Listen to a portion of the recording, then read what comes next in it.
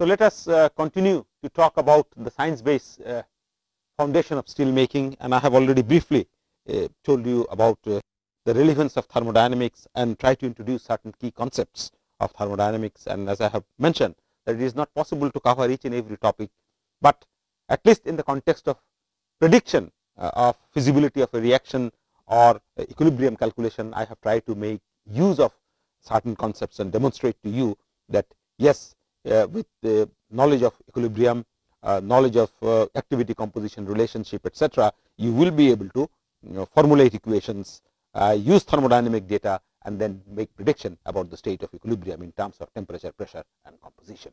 Now, on thermodynamics, there are various textbooks available. For example, a nice UG textbook that we follow at IIT Kanpur is the textbook by Professor Gaskell. There are innumerable other metallurgical thermodynamics textbooks, and I urge that you go through that text in order to get a comprehensive idea of the subject of thermodynamics. Following thermodynamics, now I would like to talk about fluid dynamics.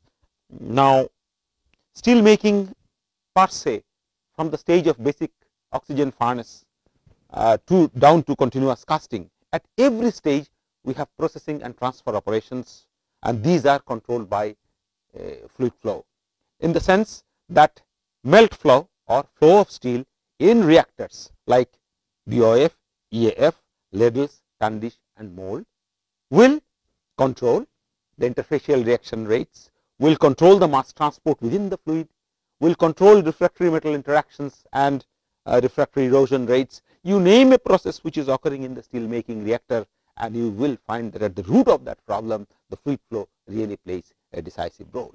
Now, we all know that, for example, if you introduce stirring, the mass transport and mixing is going to be very, very intense. For example, if you take a cup of tea, add a spoon of sugar, and you don't stir it, then the sugar does not dissolve.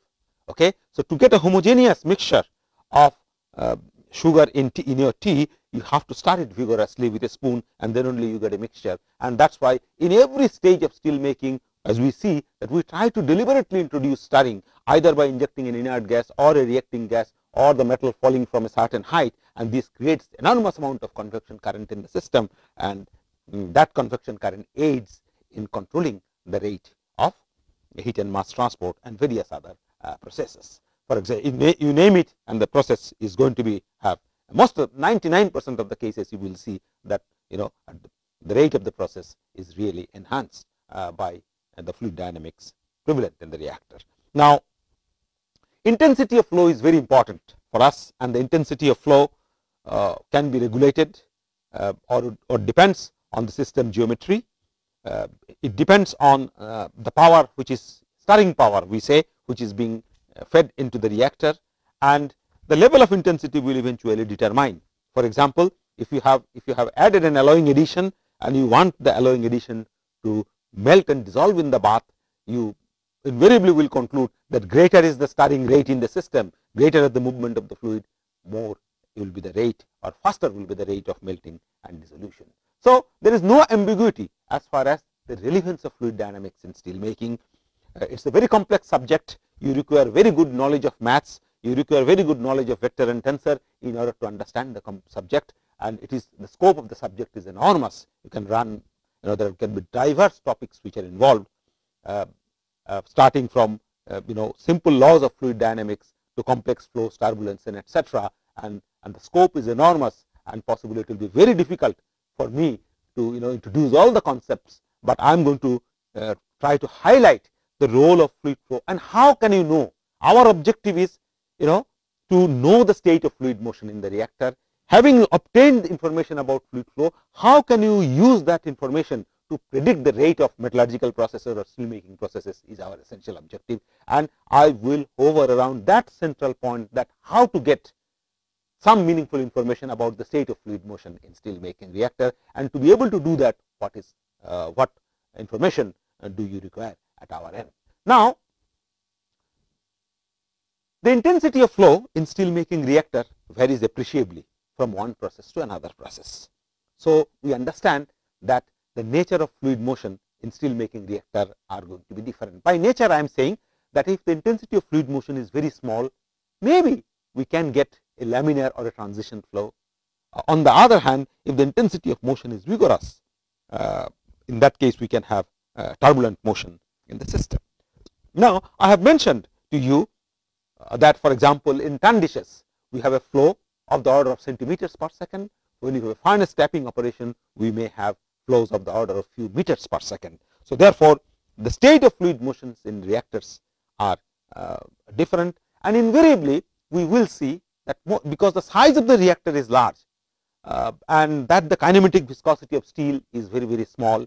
So, therefore, the Reynolds number of the flows are appreciable under steel making conditions. So, as a thumb rule, we can say that flows in steel making reactors are going to be invariably turbulent. What are the other characteristics of the flow? Other characteristics of the flow would be, is the flow one dimensional, two dimensional, or three dimensional? Because now, for example, in a pipe flow problem, the fluid moves, comes at one end, leaves at one other end. This we say as there is a predominant direction of motion. But in steel making reactors, these are all three dimensional reactors. So, there is x component of fluid flow, also there is y component of fluid flow, there is z component of fluid flow.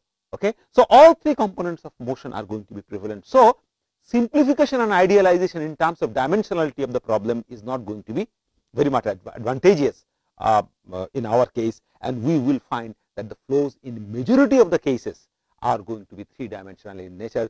Pipe flow type problems or flow over a flat plate type problems, these classical flow problems will never be encountered under steel making situation. Particularly if you look at the processes starting from BOF to the continuous casting, nowhere approximation of a two dimensional flow or a one dimensional flow will be tenable. Now, is the flow steady or unsteady? The next question that we ask, that now depending on the process, the flow can either be steady or unsteady, because we know that if flow becomes when the process is just started. For example, the ladle is sitting, metal is sitting in the ladle, and the moment I start to inject gas, from that moment onwards the velocity is going to change as a function of time. At some point of time the velocity will become constant. So, that looks something like this. So, for example, if you plot velocity at a location versus time with gas injection in a ladle, okay, small little figure I draw. So, I introduce a gas here and then the flow develops, and you see the flow goes something like this. So, this is basically the period which is called the flow establishment period or the period of transience.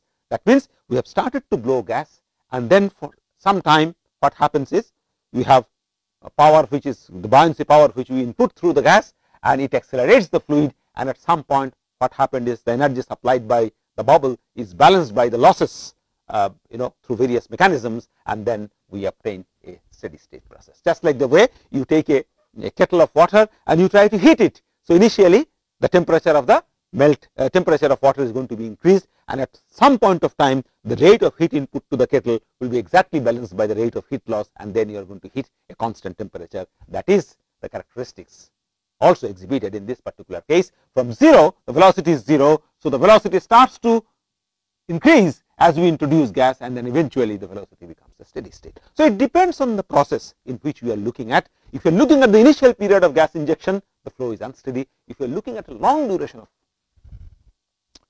gas injection, in that case we can say that the flow is steady. Furnace tapping operation, continuously the bath is being filled up. The ladle is empty initially, metal is coming from the furnace, it is being poured into the ladle, and as a result of which the bath depth increases. And as the bath depth increases, the distance between the lip of the mouth as well as the free surface or the surface of the liquid continuously decreases as this level increases. So, the distance of separation between the furnace lip and the level of melt continuously decreases. So, as a result of which the flow phenomena in the system throughout the tapping operation remains unsteady. So, we will not be able to just say always that the flow is steady or unsteady. Depending on the scenario, the flow can be steady or flow can be unsteady. Okay. Now, having said so, we understand that our flows are going to be multidimensional, mostly three dimensional. Flows are going to be unsteady.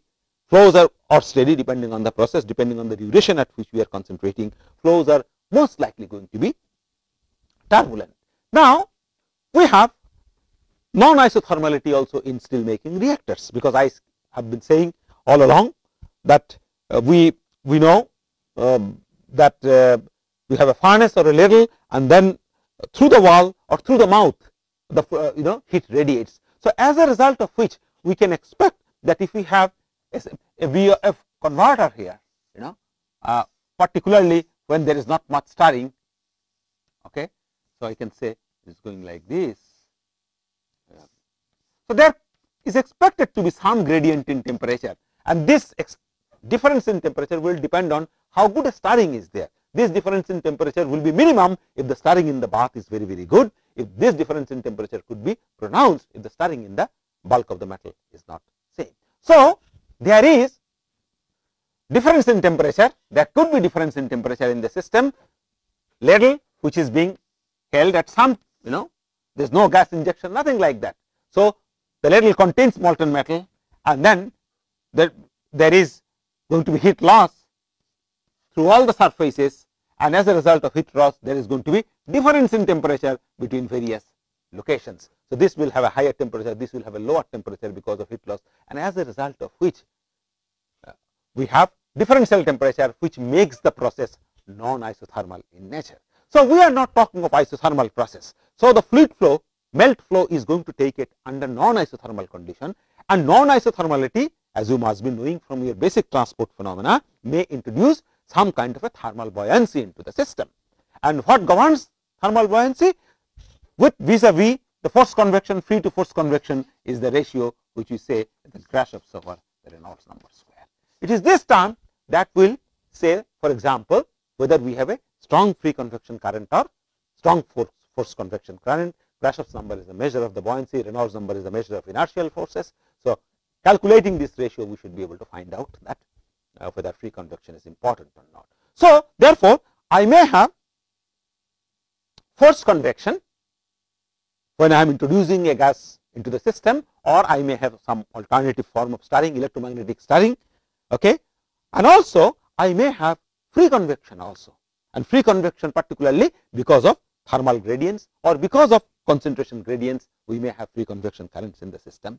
So, whether free convection is important. So, there may be some situations in which there will be no forced convection, for example, holding period in a ladle where there is no gas is being injected into the ladle, okay. In that case, I will have no forced convection, but if there is any flow at all, that flow is going to be attributed to free convection. On the other hand, when I am going to have a gas injection into the ladle, I will have both forced convection and free convection, because free convection will be there because of temperature differential in the system, thermal stratification in the system, and forced convection flow which is going to be there because of the introduction of the gas itself. Now, whether free convection effects are important or not, as I have mentioned, this will be dictated by this particular number. Now, coming back to the issue of non-isothermality. So, therefore, in some systems where we have no strong forced convection current, in that case the non-isothermality can affect our fluid flow, because we know that difference in temperature will cause difference in density. So, heavier density fluid will go down, lighter density fluid will go up, and that creates a natural convection current under the influence of gravity, and that is called natural convection or thermal buoyancy. And so therefore, any isothermality may also affect the fluid flow condition in the system, that can precipitate into fluid flow in the system naturally because of thermal gradient. Similarly, if you have concentration gradient, okay, that concentration gradient, for example, at some point you have little amount of carbon, at somewhere you have bigger amount of carbon. So, more carbon means less density, less carbon means higher density in steel. So, therefore, you are going to have a differential motion, and as a result of which you have a buoyancy which is not thermal buoyancy, but which is we call as a solutal buoyancy. So, in steel making systems where we have concentration gradients in the system, where we have temperature gradients in the system, we will see that the fluid flow in the system or melt flow in the system could be a result of the combined effect of thermosolutal convection also in addition to forced convection. For example, particularly if you look at the continuous casting, suppose you are considering a bloom casting and you know that there is a metallurgical length, and this bloom casting we go towards the lower part of the metallurgical length where we have little bit core of liquid and the rest everything is solidified, and there virtually you do not see the impact of the SEN, because the SEN is located much high metallurgical length. We are talking about 10 meters or 8 meters. So therefore, I am talking about a distance of 7 meters down the meniscus, where we may note some weak motion, and that weak motion, it is now well known, is as a result of thermosolutal convection. Okay. So within the mold region in continuous casting, the flow is going to be primarily driven by forced convection because of the impingement of the incoming jet of molten steel. On the other hand, towards the lower part of the strand, where we have still some molten metal, and there if you see any noticeable motion, and that noticeable motion is going to be as a result of thermosolutal buoyancy. That means there is a difference in temperature, there is a difference in concentration, and both this difference in concentration and difference in pressure, difference in temperature have precipitated into flow. So non-isothermality can be a big factor in our fluid flow, in our melt flow analysis. Concentration difference also can play an important role in our fluid flow understanding. Most importantly, however, is that in a steel making reactor, be it ladle, be it primary steel making converter, BOF or EOF, you have multi-phase interaction. It is not just flow of one fluid. We have gas is flowing, okay? We have liquid is flowing, we have slag is flowing, we have added solid, the solid may be moving in the system, okay? So it is a multi-phase system. So therefore, to summarize the nature of steel making flows, I would say that steel making flows are multidimensional.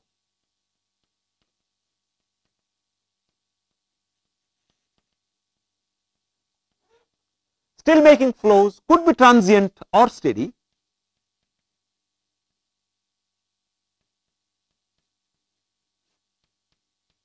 They are invariably turbulent.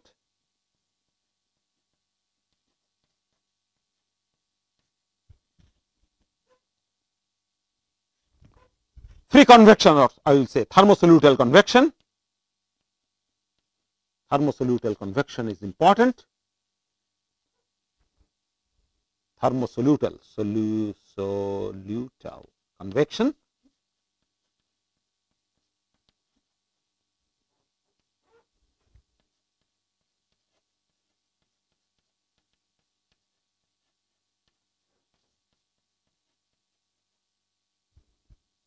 So multidimensional, transient or steady, turbulent, thermosolutal convection plus multi-phase flows. You name a complexity, you will find it in steel making. And also, for example, in some cases, what we see that on top of this flow, the domain either shrinks or expands because of solidification and melting phenomena, which is the consequence of heat transfer itself.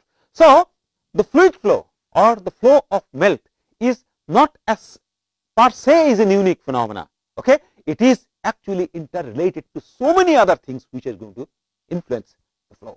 Okay, it is not just like a simple flow of a pipe flow or a homogeneous fluid moving in a tank. No, it is not that kind of a flow. You name a phenomena, solidification, multiphase, thermosolutal convection, all these features, characteristics are going to influence the flow. So therefore, we have to understand all these things in great detail in order to address the fluid flow or fluid dynamics in steel making reactors. So the subject at hand is an extremely complex, and it is going to be, the scope is going to be enormous. As you see, so many types of concepts are they are particularly the subjects of turbulence, the subjects of multiphase flows, the subjects of thermosolutal convection. These are in a free convection. These themselves are a huge topic with enormous scope, and on each of these subjects, maybe more than one semester course can be run, and you can imagine therefore that the effort and time that will be needed in order to master the subject of fluid dynamics, and then apply the theory and our understanding to the reactor in order to see how does the fluid flow really influences the process. And as I said in the beginning, that our objective is we have to know about the state of fluid motion somehow in the system. So this is cutthroat statement. Okay, the theory stays in its place, the textbooks are in their place, but as a steel making engineer, steel maker, my objective is to know the flow. And why I wish to know the flow? Because I want to calculate melting rates, I want to calculate desulfurization rates, I want to calculate refractory erosion. All these things are my basic aim. Okay, but against the background, I see that these are intricately related to fluid dynamics in the reactor. So therefore, I have no option but to study the subject of fluid dynamics in great detail, so that I can really address the rate of the metallurgical processes that are taking place in the steel making reactors. Now, how can you predict or know the state of fluid motion? I am not going to discuss, the theory is enormous. So, it is not possible for me to discuss the theory. So, I am addressing it that from the end point objective, that how do you know the fluid flow, how can you calculate the fluid flow, what are the resources that we need. We have of course many textbooks which you can follow, understand the fundamentals, and assuming that we have the fundamentals, proper fundamentals, the questions that I pose before you is, how do we know the state of fluid motion?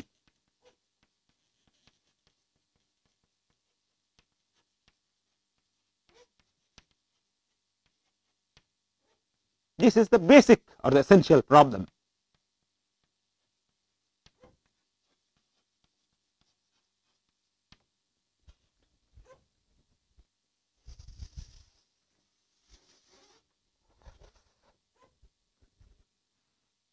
Concepts like parallel flow, Newton laws of viscosity, Navier-Stokes equation, irrotational flows, then simple parabolic flows, creeping flows, these are very essential in order to develop a comprehensive framework for our understanding.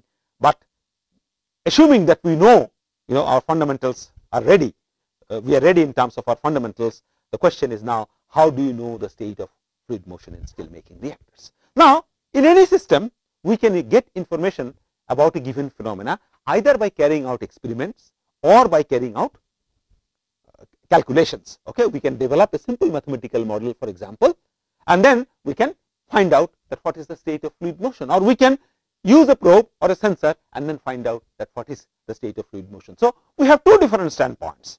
Now, one is experimentally we can obtain the fluid flow information about the flow, and number two is theoretically, provided an adequate theoretical background exists. Okay. In many of the cases, because of the complexity of the flow, we are going to see that an adequate mathematical description, adequate means near perfect mathematical description, still does not exist. Okay. And therefore, as I have mentioned, or as you might be knowing, that if the mathematical description, if the theoretical background is not right, if the mathematical model is not correct, in that case we will not be able to predict the process correctly. Now, coming back to this point, experimentally it is perhaps extremely cumbersome. It would be extremely cumbersome to determine or map the velocity field in a BOF reactor. We may not have probes, because we require probes which you have to immerse. Steel is opaque, so we cannot see what is going on, and that we may not have probes which can work on a sustained basis under such a rugged environment of 1600 degrees centigrade and in a huge reactor size. So, perhaps we can say that experimental determination, rigorous experimental determination or mapping of flow field in steel making reactor as of now is not possible. It is going to be enormously time consuming, it is going to be very difficult, it is going to be very expensive. So, we can rule out the possibility. So, only possibility is that we can calculate possibly the melt flow phenomena from a theoretical background. Steel, as we all know, is a Newtonian fluid. So, the theory of Newtonian fluids can be applied, and although molten steel would exhibit most of the time incompressible flows, but if you are injecting gases to the bottom, in that case the gas density can change enormously because of the difference in temperature, and some compressibility effect can come as far as the motion of the gas is concerned, while the flow of liquid is concerned, the compressibility may not have direct relevance. Of course, the motion of gas would influence the motion of the liquid there. So, if the gas compressibility influences the motion of the steel, motion of the gas, in that case there is going to be an indirect influence of gas compressibility on the movement of liquid steel. Now, how does, when you inject gas, how does the liquid moves? The liquid moves because of the application of drag forces. The bubbles move or the gas stream moves, it drags along with it fluid, and therefore, there is going to be momentum exchanges between the gas and the liquid. There are going to be various surface forces through which the gas and the liquid are going to interact, and they interchange momentum through their surfaces, and as a result of which the bubbles or the gas, as it rises, okay, it imparts momentum to the liquid and the liquid recirculates. That concept perhaps you know from your elementary transport phenomena. So, we have to seek for a theoretical background. Now, we can first say that, well, look, when you are talking of a theoretical background and we want to know the velocity, and this velocity comes from, basically expression comes from the Newton's law of motion.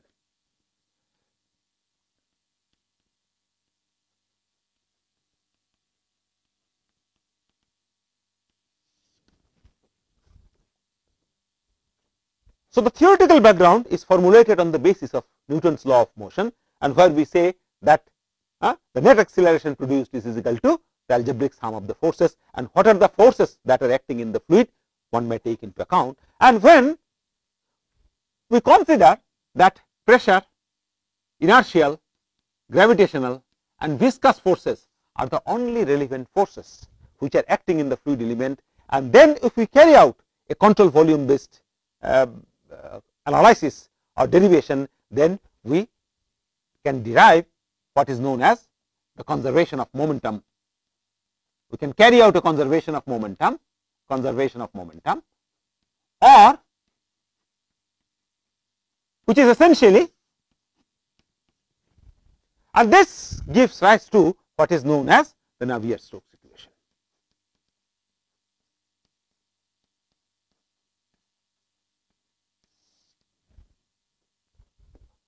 So, the basic framework based on which the velocity fields within steel melt is going to be calculated is the Navier-Stokes equation, and we all know that in the Navier-Stokes equation we have other expressions like Stokes law, etc., which are incorporated. So, this also statement is not unfamiliar to you. You know this statement, a statement of Navier-Stokes or the Navier-Stokes equation from your knowledge of transport phenomena.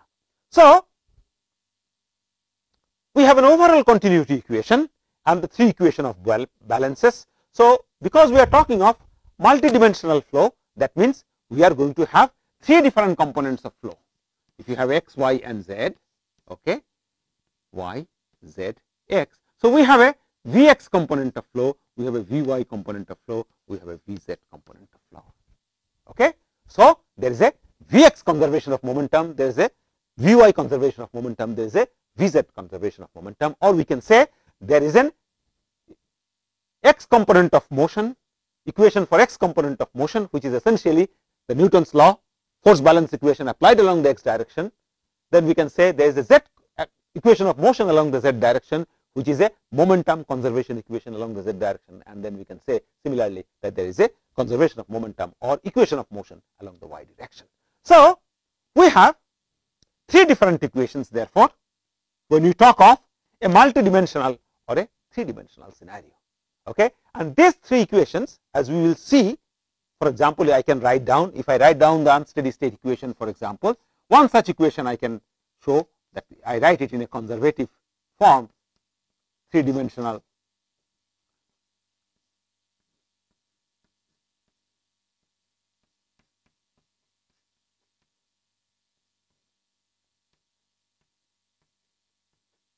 So, this is the x component of motion that I am writing actually, and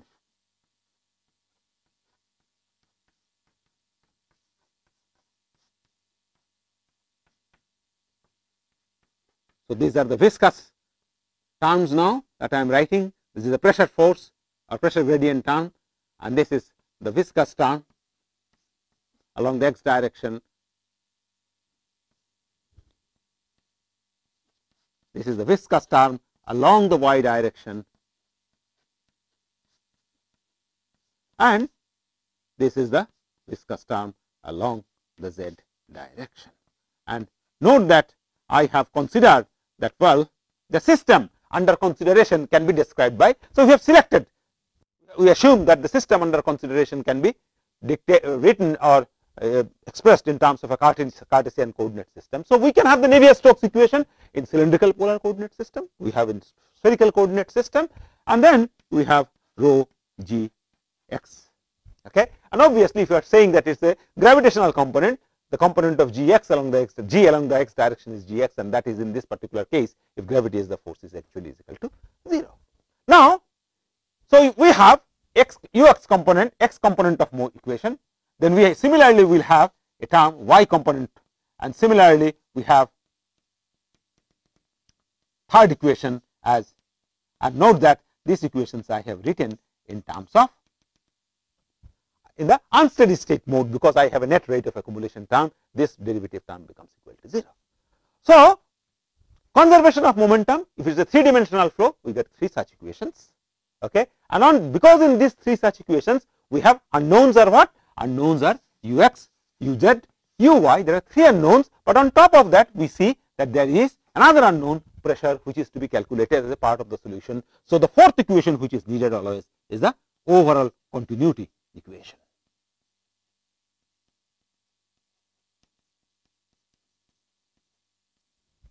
And if I say that the flow is incompressible, then I can write that, well, this equation goes like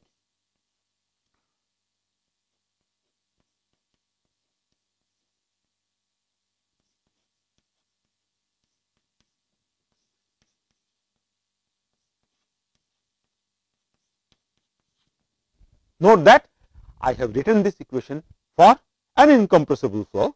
I have written this equation for a Newtonian fluid, because of the viscous turn, stress is taken to be directly proportional to the strain rate, and now I have 1, 2, 3, 4 equations, and I have 1, 2, 3 and 4 unknowns. So, these are my 4 unknowns. This is 1, this is 2, this is 3.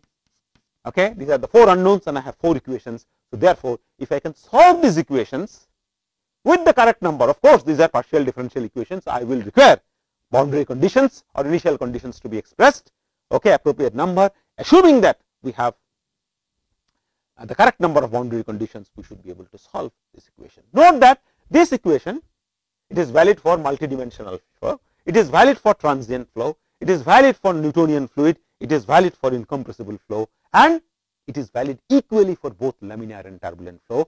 No restrictions have been made. But if we try to solve this equation, I will come back to this issue a little bit later, more rigorous, in more detail. If we try to solve this equation for turbulent flow, we are going to have some problem, but we will talk about it a little later. Right now, we see that we have 4 equations and 4 unknowns. So, that means it is a well defined problem, assuming that we have the right number of boundary conditions. Now, these differential equations, as you can see here, are nonlinear differential equations, because you see that you have product of the velocity terms, which is a second order term, and also these equations are interrelated. For example, this equation, as I have mentioned, this is a balance or conservation of momentum along conservation of x momentum. So, that is this particular equation.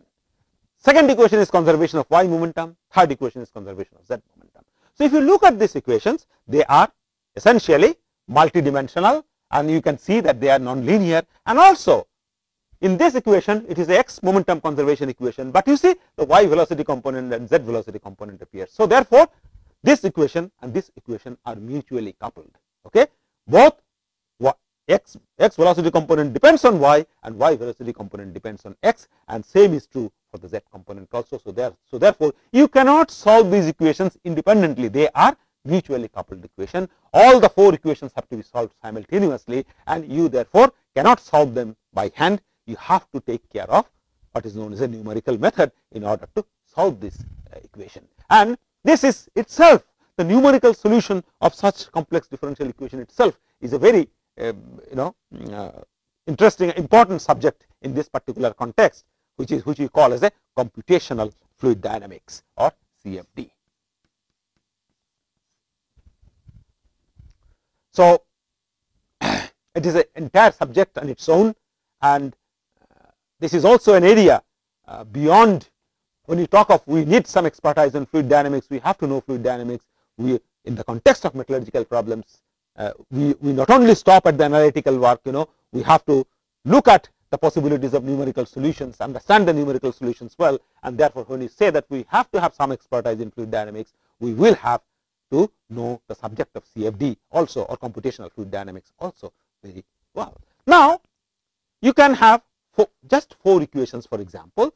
On top of this, as I have mentioned, that if you have thermal buoyancy, if you have solutal buoyancy, in that case the flow is going to be influenced by thermosolutal convection also. So, the flow is going to be related to heat transfer, and the flow of heat also from one point to another point is going to be related to fluid flow. So, therefore, if there are thermosolutal convections which are important in this particular case, we understand number 1, the flow will then depend on the concentration gradient, flow will depend on the temperature gradient. Also, the flow of heat or flow of mass from one point to another point is going to be related to the fluid flow also, because the flow of fluid or melt will take material from one point to another point, because it will depend on the rate at which material will flow from this point to this point, or heat will flow from this point to this point, will depend on the extent of or the convection current present in the system. So, in many situations where thermosolutal convections are important, we will see that the fluid dynamics equation cannot be solved in an isolated fashion. They have to be solved with heat transfer equation, mass transfer equation, which will constitute a more comprehensive and more detailed mathematical model. So, therefore, the point that I am trying to make is that we are talking of solution of not just 1, 2, 3, 4 equations in steel making systems where we have so much of complexity. In that case, invariably we will see that in many situations we are going to have more than 6, 7 or 8 equations, and solving these equations, you can imagine that when you have all these processes, solidification and electromagnetic stirring, for example, in continuous casting, okay, you have to solve the electrodynamics equation also, and then additional equations will come into the picture. So, we are talking of solving of a number of nonlinear mutually interlinked partial differential equations, and solving them. Now, you have to use computer to solve them, and every time if you want to write computer codes to solve these equations, write a program, debug the program, it is going to take really long time.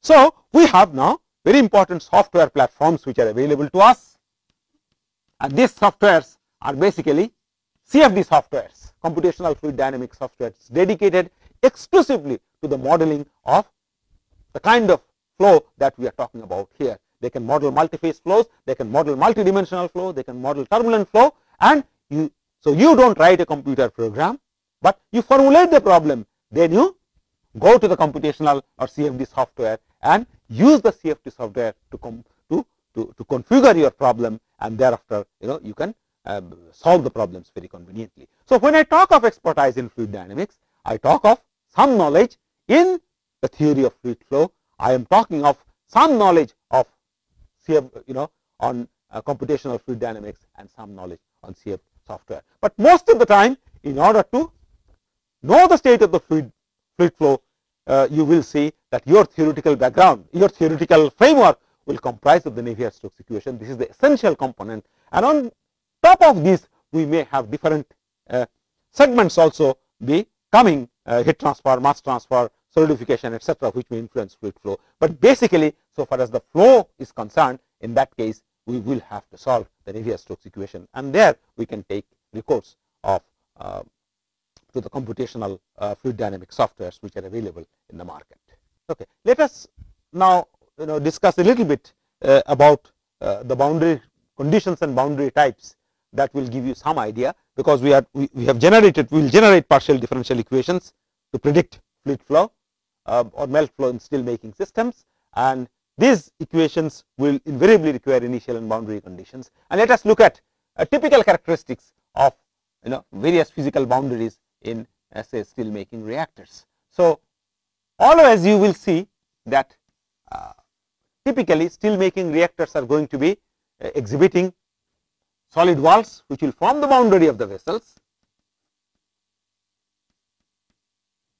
This is also solid wall.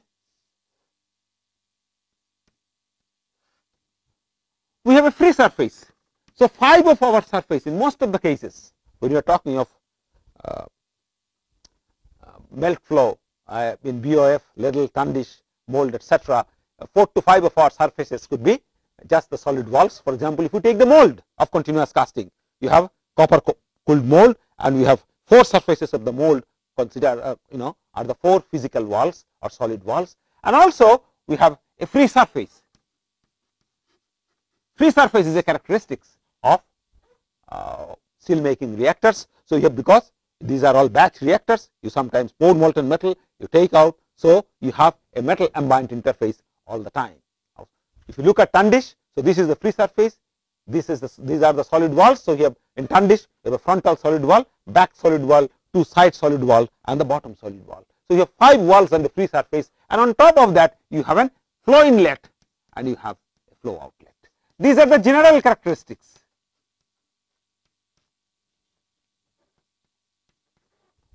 of, for example, at solid walls we know that there can be no velocity. So, the velocities are going to be 0, no slip condition.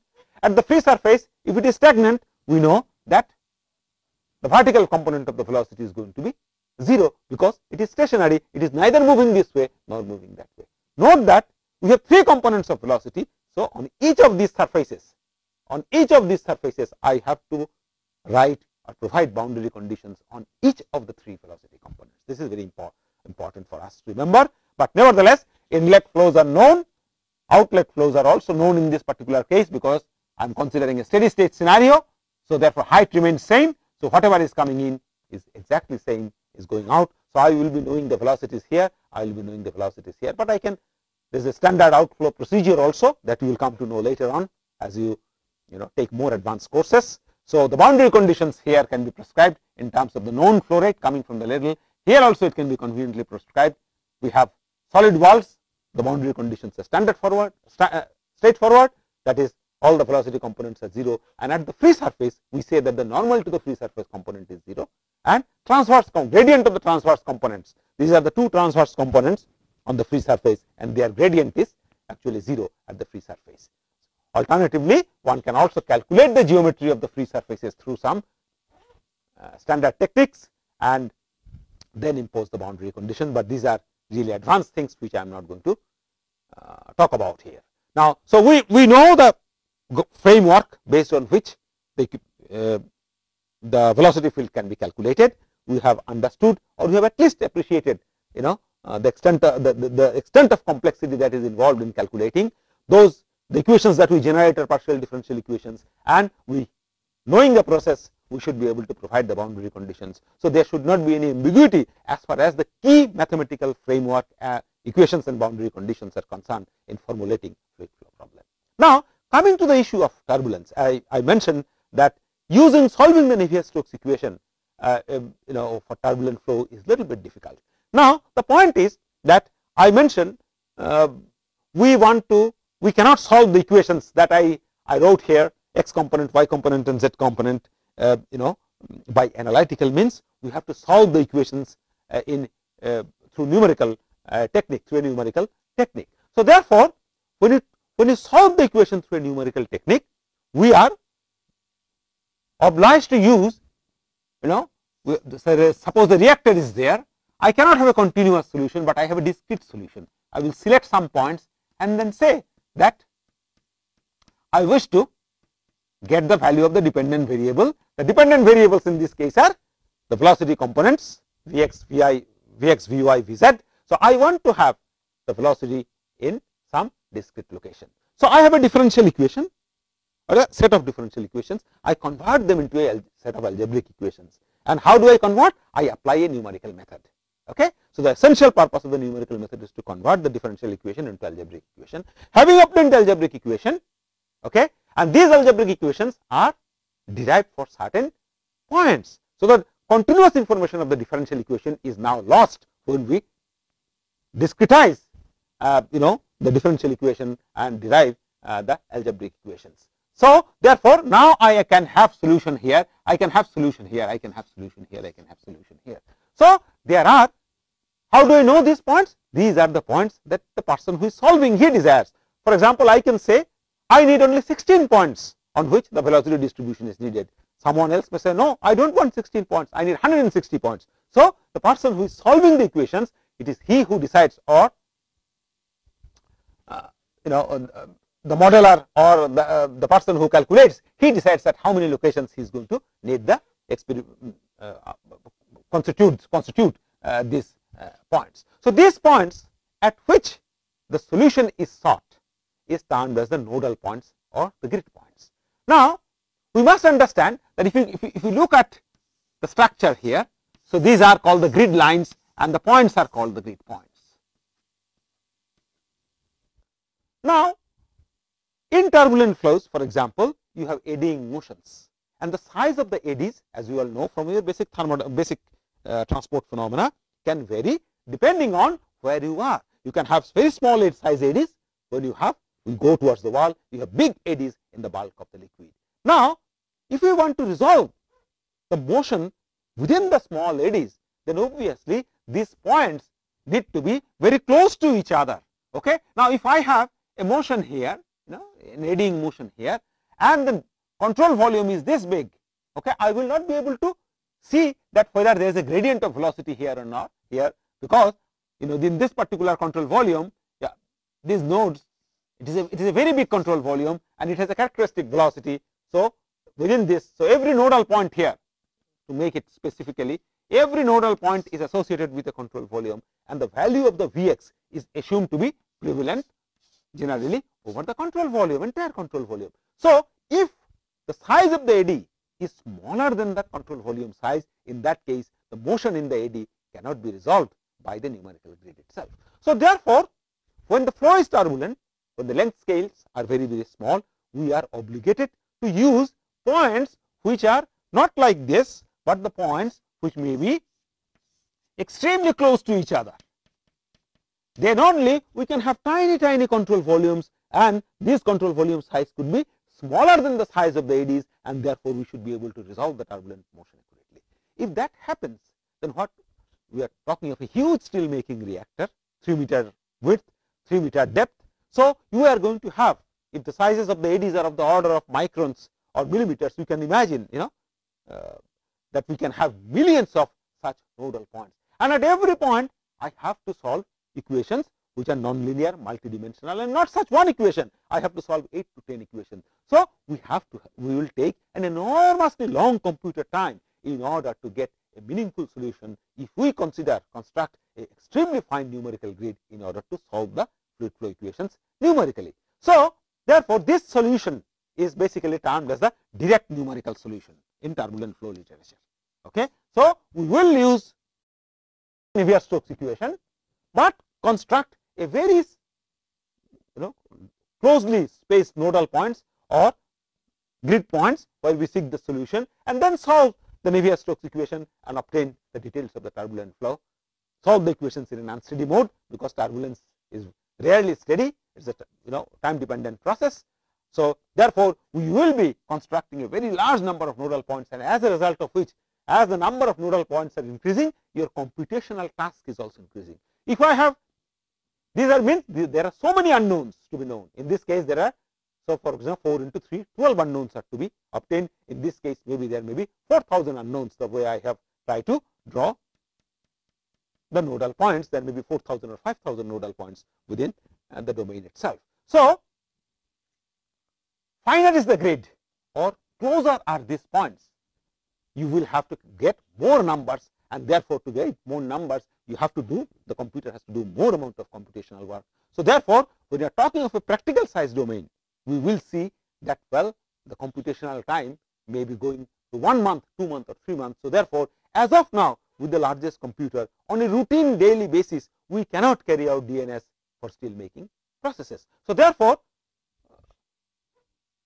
the equation, Navier-Stokes equation, directly cannot be as of now applied. In principle, theoretically, there is no problem, but because we face this practical difficulty, that because our computers do not have that large a power today, that we can obtain the direct numerical solution just like that in 5 minutes. No, it is not possible for such a big reactor. So, because of this constraint, we seek an alternative approach, and that alternative approach is called, I am just going to introduce this name and not discuss, which is called the RANS, the Reynolds average Navier-Stokes equation. So, some sort of averaging of the Navier-Stokes equation is done, and thereby the RANS equations are derived starting from the laminar flow equations or the exact Navier-Stokes equation, we derive the Run's equation, and this Run's equation then need a turbulence model.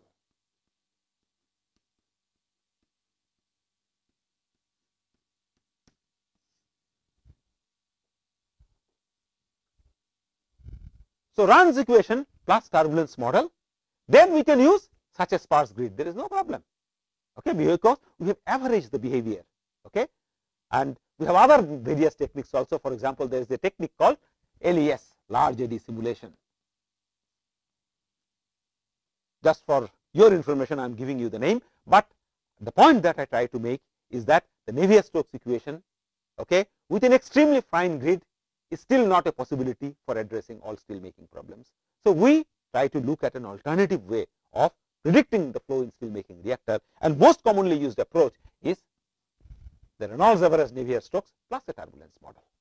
Okay. So, the moment you replace the Navier-Stokes, exact Navier-Stokes equation, now you have averaged it, you obtain the Reynolds average Navier-Stokes equation, but in that equation typically one sees that there is an unknown turbulent shear stress term. Say for example, these are the fluctuating velocity components, and this is the time average of the product of the fluctuating velocity component. So, this sort of a term comes when we time average this equation, and because this is now an unknown term. So, we have 4 equations, you remember you have 4 equations, 4 unknowns, but when we have time averaged it, additional unknowns come into the picture, and these additional unknowns are known as the turbulent shear stresses. And to calculate these turbulent shear stresses, because 4 equations, 5 unknowns means we cannot solve them, we have to specify these turbulent shear stresses somehow, and it is through the turbulence model that the turbulent shear stresses are prescribed. Okay? And we may have equations also, directly written conservation equation written for the turbulent shear stresses, but normally traditionally in steel making literature you will see that people have used turbulence model, and that turbulence model basically is the platform for calculation of the turbulent shear stresses. So, Run's equation and turbulence model equations are going to be used always as a Run's plus turbulence. This becomes our, they have to be applied in conjunction.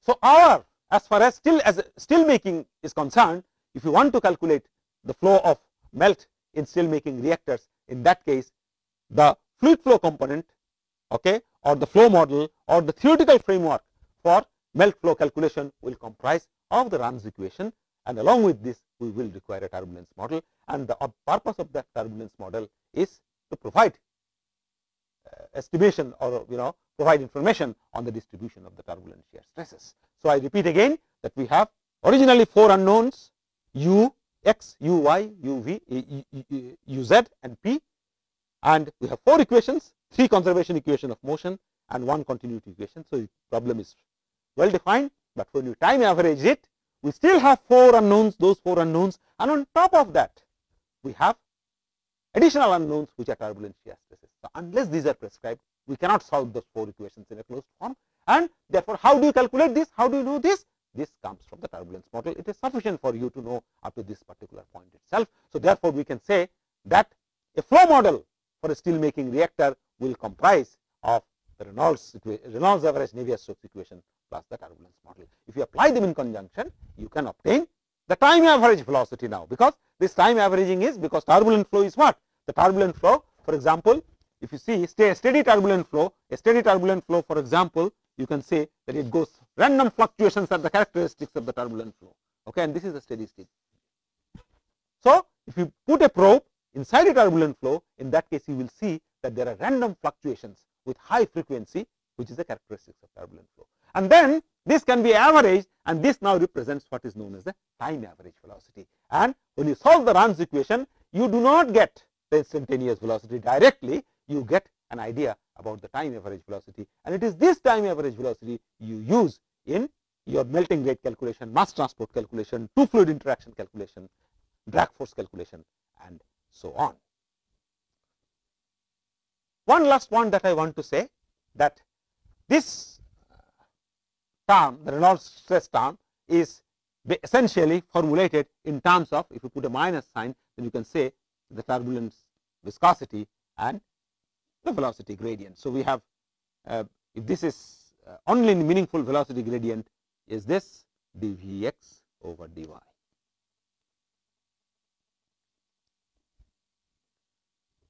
And this is the now the time average velocity component. So, this is no more the unknown, this is as a part of, this is there in the Rahn's equation. So, estimation of the shear stress, turbulent shear stress essentially boils down to the knowledge of the turbulence, what is known as a turbulence viscosity. And this turbulence viscosity basically is a fictitious quantity, do not confuse it with laminar viscosity. Dynamic viscosity or mu is a property of the fluid which depends on the state of the system. Pressure and temperature are constant, that means mu is constant. Mu t on the other hand is turbulence viscosity, and that varies from one point to another point in the system because it depends on. So, basically now going to the root of the problem, what does turbulence model do? The turbulence model actually provides us the distribution of mu t in the domain through an appropriate mathematical framework. So, we obtain mu t from the turbulence model, we substitute that mu t into the Rahn's equation, then the Rahn's equation boils down to 4 equations, 4 unknowns, and we are in a position to solve and obtain meaningfully the velocity field which are prevalent in the steel